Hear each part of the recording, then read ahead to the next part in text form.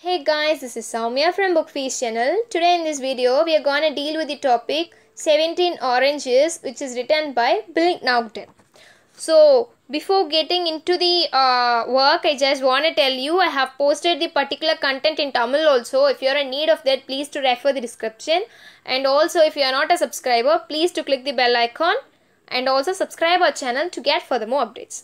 So, when you talk about characters, the narrator and the narrator's friend Clem Jones, only his experience has been narrated here, and Pongo the policeman, and he is accompanied by the other policeman whose name is not given. We'll start with the writer's introduction. William John Francis Naughton, he is also known as Bill Naughton. He was born in the year 1910 and he was passed away in the year 1992. He is an Irish born British playwright, and he is also an author. He is known for his writings based on the working class society. Because he is from the working class society, he has worked as a weaver, coal bagger and lorry driver. He wrote many novels, short stories, plays and children's books. Oranges, I was fond of them. I used to eat them all day and every day. So, he starts with an exclamation, oranges, and he used to eat. He is not eating actually at present. He used to eat at once. So, he is coming up with the experience and the reason began why he is not eating oranges at the present. And he says once he was caught by a policeman holding 17 oranges hidden in his pocket. And from that day, he had left eating oranges. So, he wanted to tell us the story and he gives introduction to himself. He is a person, one who works in delivery. He is I was driving a little pony and cart for the shift delivery company, and I was often went in and out of the docks. So he is often making the job of delivery. So he wanted to have in and out often. When he goes out or when he comes in, he starts picking up things that has been forgotten by someone, or maybe that has fell to ground unknowingly. He mentions the word that he is not literally a thief. He is not a thief, but whenever there is something left, he will take it with his own apron. So in his apron, he has designed it by himself by preparing it having a large pocket and large holding so that he could fill every stuff in that.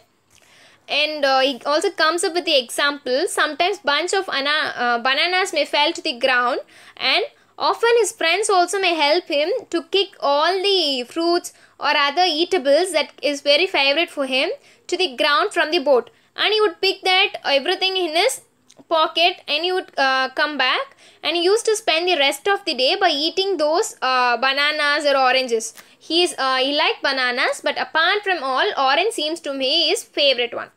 I only took things when I found them, but some people plan a theft very carefully. So he says that he only take things when he comes up with it or when he finds it. But many people make this as a regular routine. That is, a keep on robbing.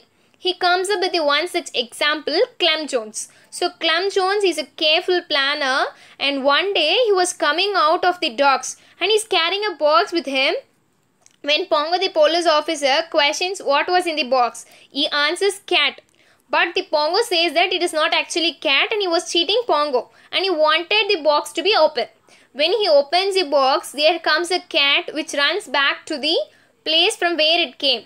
And it's actually a ship's cat, so it stays in ship only. So it goes back to the ship. And Clem, he was very angry and he opened the box. The cat has went out. So he was very angry with the policeman, where the policeman was softly touched because he felt that it was a mistake made by the policeman that has put Clem into trouble. Again 2 minutes later, Clem, he came back with the same box. He was holding it tightly, and Pongo, he was literally laughing and he was giving way for Clem to move on. And also, to add more flavor, he was laughing at Clem.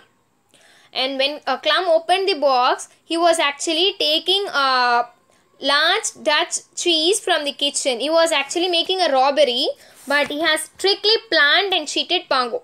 So this is the story of Clem here, and the narrator says that he is not actually lucky as Pongo, because once he was caught red-handed while he was taking the oranges in his pockets, because the bulgeness of the oranges has revealed his true identity, where Pongo caught him and locked him inside a room. And he says his sentence, "Too many people are stealing from the dogs. You have stolen these oranges and concealed them in your pocket. Have you anything to say?" So do you have anything to say? You have made a robbery. You have taken the oranges. So the narrator, he has taken 17 oranges and it was safely kept in his apron. Due to the bulgeness, it was caught by the police and he was at present as a thief. And he said nothing because he has an imagination that in many detective movies, he comes up with the same concept where the victim or the culprit used to open his mouth and he give all the clues, and from that the detectives, they take it as an evidence against him. So he never wanted to open his mouth and express anything unless and until he was caught by someone or he was caught by his own act. He will not open his mouth, so he remains quietly. Pongo, he was very angry and he wanted to make the boy complain on himself. So he says that, "So you won't say anything. I'm going to bring another police here. He will be a witness against you when I bring up this case in the court.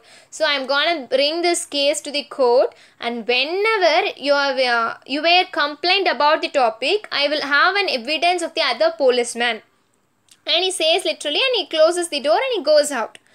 Now, it is only the narrator. He's praying to God. He's thinking about the incidents. If once I was caught in the problem, I was lose my job, and also I must go to prison. And what shall I answer to my father? What will my father do? What will be my result if my father comes to know about myself? So he is getting troubled with everything. Suddenly his invoice says, even he prays to God what to do, but his invoice says that eat the oranges, eat the evidence. So here the evidence is the orange. So his mind voice asks him to eat the oranges. Again he thinks whether I should eat or I should not eat. But his mind voice says, don't get any panic or don't waste the time. As fast as you can swallow the oranges. So he has started eating the oranges, and soon there were only few left. Again his mind voice asked him to eat even the seeds and the peels, because it can turn to be an evidence. Because if he had rest alone with the oranges, he'll be caught in a small thing. But if he had consumed all the oranges and if he had kept only the seed and peels there, he would be caught easily. So his mind voice asked him to eat that too. And there were only 3 oranges left, and there was a small opening in the door. That is a sound where Pongo, he enters with the other policeman. The boy, the narrator, he doesn't know how to react. But to his good luck, he was not caught.